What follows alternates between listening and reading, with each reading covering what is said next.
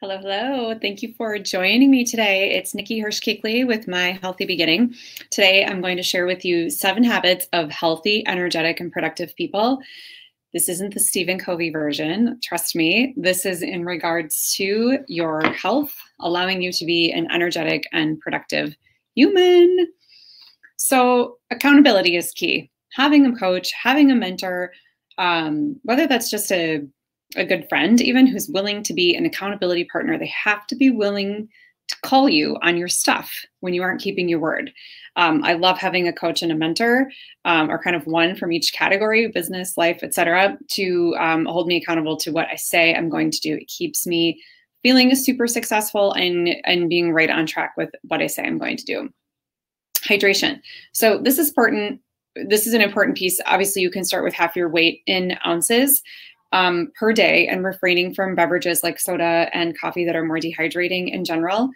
The other thing that I love is keeping your your electrolyte balance in check with cell salts. So you can be drinking all this water, and I say you can feel like a floating bog because you'll say like, here's my gallon. You know, I've drank almost the entire thing today, and I still just like I'm so thirsty, but I feel bogged down. So your electrolytes may be out of balance. I love cell salts for that. They will keep those in check. And I find it to be far more economical and better for you than the quote unquote vitamin waters that people are consuming or other, beverages like that to keep their electrolytes balanced. Number 3, movement. We need movement. We need flow. Our bodies weren't made to be in that sedentary state. There are important pathways that we need to open to move the junk out of our bodies. Maintaining an exercise or gentle movement therapy routine will help to support that. Maybe start with 15 minutes a day on a rebounder. Like those are the small indoor trampolines that you can have. Last night I was on one for 35 or 40 minutes. So my daughter was doing a project and she wanted me to watch a show and I didn't feel like watching a show. And I hadn't gotten my workout in yet for the day. And I was like, kill 2 birds with 1 stone, get this done, super easy, move my lymph, feel better. Such an easy thing to do. And for those of you who are working from home right now, it's also a really a nice little, if you have a little office space at home, tuck it into your corner. So if you are just on a call and you are muting yourself because all you have to do is listen and look at your computer screen, get on your rebounder, just do a little bouncing. You'll feel so much better.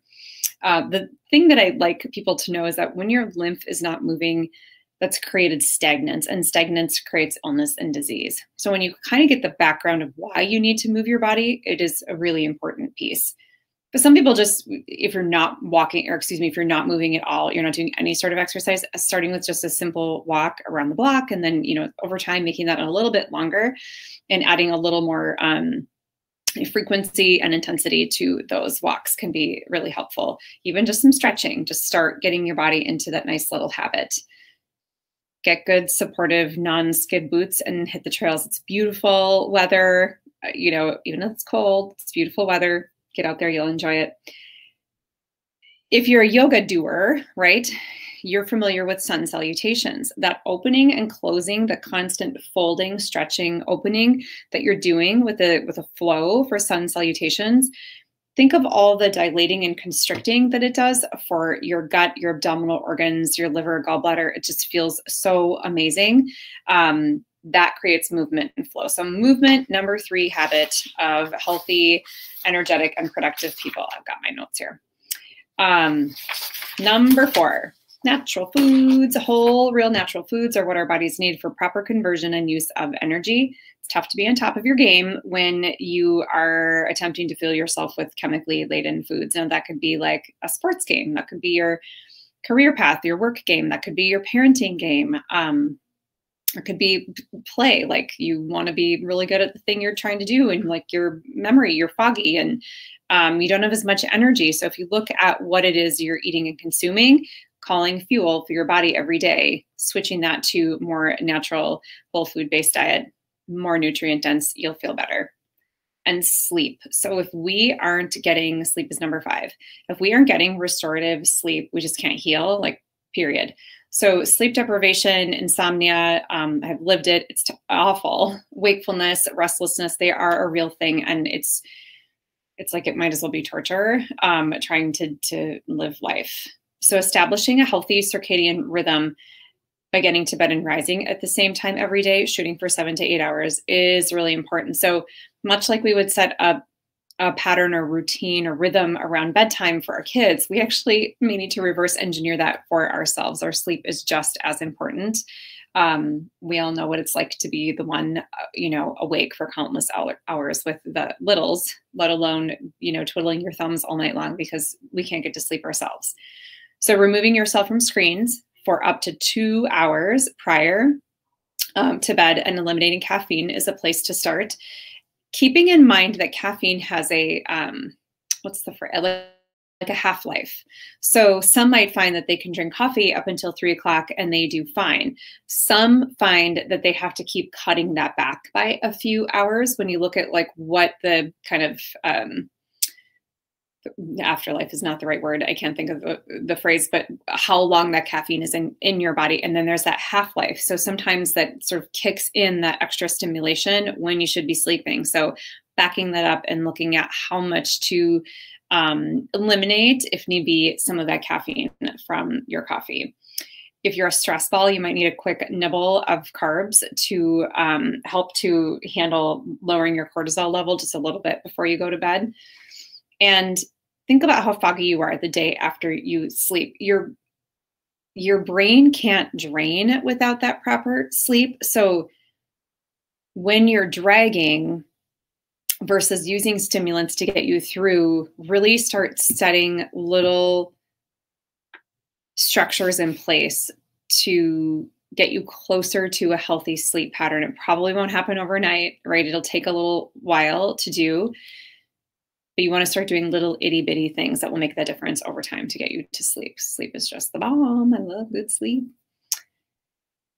Number 6, morning focus time. Oh, I love this. So for some, it's yoga, meditation, prayer, workout. Maybe it's food prep time. That's when you are in the kitchen doing your work. Everybody else is sleeping. Maybe you're journaling. This time is all about you.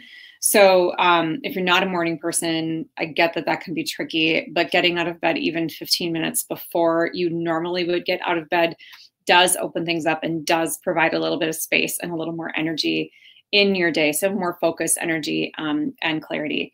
Plugging this in for yourself, you just deserve it. So wherever that time needs to be, whether it's 5 in the morning or 8 in the morning. I think it's important to just have it in the morning because it sets the tone for the rest of the day. Mine is from 5:30 to 5:30 to 7 in the morning is my time. What I can get accomplished in that undisturbed focus time is beyond ridiculous. It's crazy. So I have to decide if that's work time, and sometimes knowing I have that undisturbed focus time to get my work out of the way buys me freedom in other areas of my day. So you find out what you need to do with your morning time to have it be just focus time for you. My favorite habit, training your brain. What we use here in the office is something called Brain Tap, and I use this at home, and a session on that little headset, it looks like, Ferris Bueller's Day Off, is like an 8-hour sleep for your brain. So you can completely repattern and heal brain waves using this little guy. It's amazing. I found this article too that I loved by Warren Holman. So he's talking about how to train your brain. And so I quote him because it's just absolutely fantastic. He notes that, there are 8 components of a healthy mind. So awareness, both of ourselves and the world around us; attention, the ability to gain and maintain focus; presence, the ability to listen and observe; reflection, the ability to recognize connections and implications and thus to gain perspective.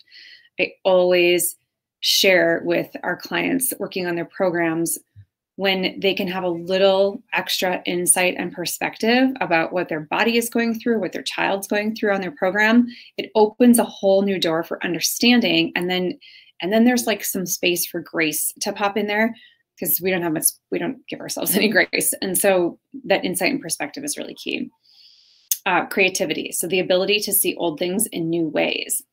Awesome. Ability to think outside the box and to make art. Memory, the ability to recall the past so that hopefully we can build upon our successes and learn from our mistakes. Flexibility, not being stuck in one way of viewing things or doing things, and having the ability to relax.